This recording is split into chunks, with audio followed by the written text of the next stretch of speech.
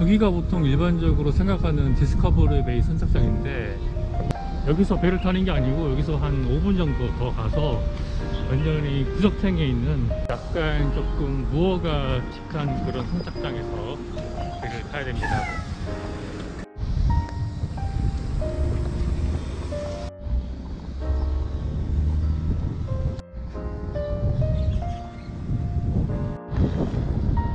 이 아파트 되게 고급지네요.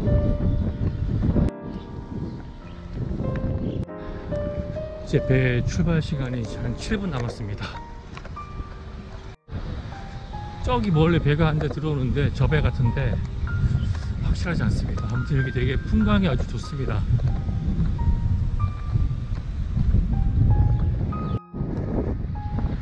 저기 앞에 사람들이 모여있는 곳이 그 배를 타는 선착장이에요. 시설은 이렇습니다. 저기 앞에 사람들이 모여있는 곳이 그 배를 타는 선착장이에요. 시설은 이렇습니다.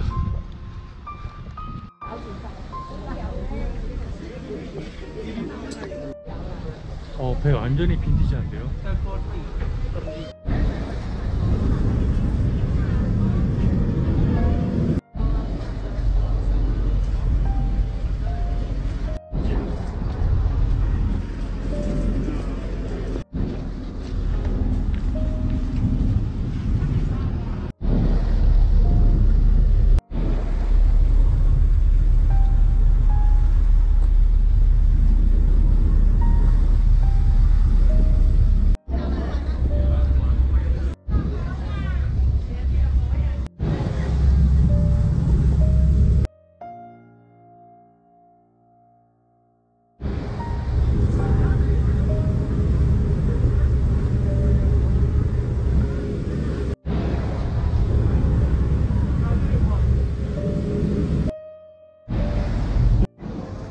여기도 자전거가 겁나게 많아요.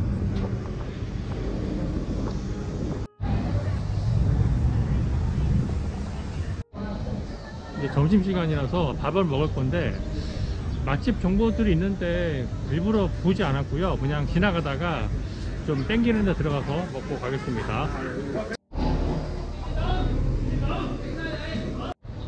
이 따이오 마을을 약간 축소시켜 놓은 느낌이에요.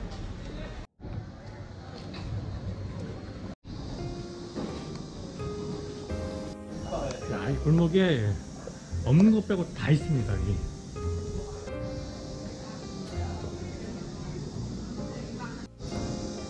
여기 폭스바겐 앞부분만 지금 안에 여기 맛집인가 보네. 줄을 서가지고 지금 이렇게 대기하고 있네요. 야, 여기는 그 무이어 거기 그 시장 옆에랑 똑같네요, 모양이.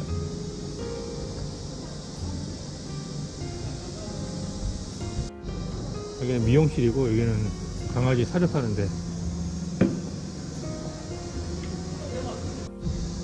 페인트를 이쁘게 칠해놔가지고 되게 참 분위기가 좋은 것 같아요.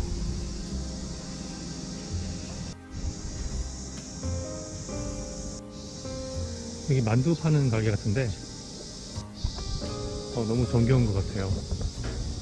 여기는 참 저기 이발소가 있네요.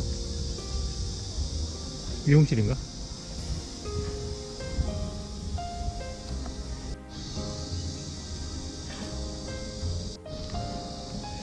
의외로 웨스턴들이 많이 사는 것 같아요. 보니까는 유미 카페라고 되게 유명한 곳 같은데 오늘 사람들이 없네요. 이런 중고 책을 파는 가게들이 조금 보입니다. 자전거 겁나 많고 되게 한약방도 있네요. 등산 모자가 필요했는데 여기서 살 것 같아요.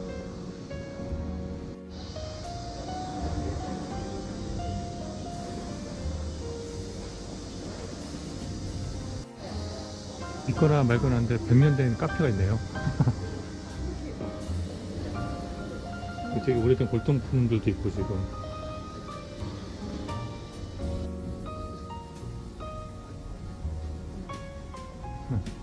이 마네킹 위에다가 전구를 달아서 이렇게 장식을 했고요. 얼굴 되게 이쁘네. 여기 저기 깜틴 쪽에 그 브릭하우스 같은 그런 느낌인데요. 되게 오래된 집을 활용해가지고 이렇게 지금 만들었고요. 오, 이런 건 뭐야? 뭐 이렇게 뭐 트로피도 있고 메달도 있고. 뭐 이런 소소한 재미가 있네요.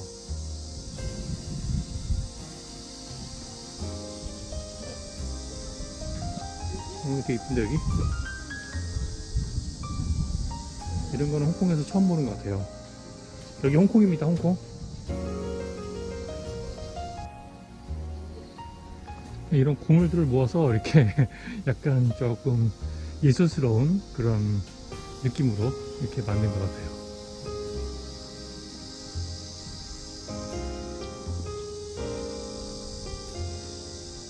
이건 잠수함이고 재밌네.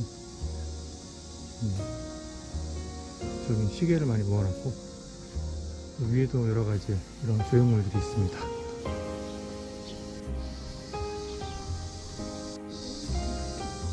야, 이거 잘 만들었네.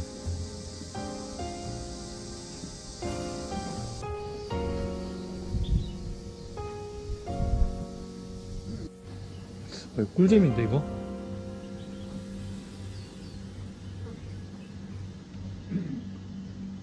오늘 평일인데도 사람들이 꽤 있습니다. 뒤에 집은 그냥 중국스럽지 않고 약간 옛날 유럽 느낌 나는 그런 집 같고요. 여기는 학교. 폐교한 것 같은데? 나무 그늘이 많아서 이렇게 여름에 와도 괜찮은 것 같아요. 좋네 되게. 앞에 바닷가 멀리 지금 저 과이청 컨테이너 보드가 지금 보이고 있어요. 부룡 쪽이죠.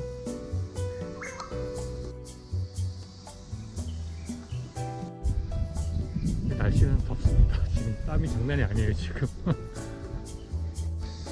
이 동네는 또 보니까는 약간 그 라마섬 그 소쿠안 쪽이랑 조금 느낌이 비슷한 것 같아요. 원래 홍콩은 어딜 가나 저런 도교 사원이 다 있어요. 다른 데보다는 조금 화려합니다. 여기 뭐 용도 지금 막 좌우측에 있고, 변두리에 있는 도교 사원은 조금 좀 분위기가 좀 칙칙한데 여기는 그래도 되게 화려하게 이렇게 만들어 놓은 것 같아요.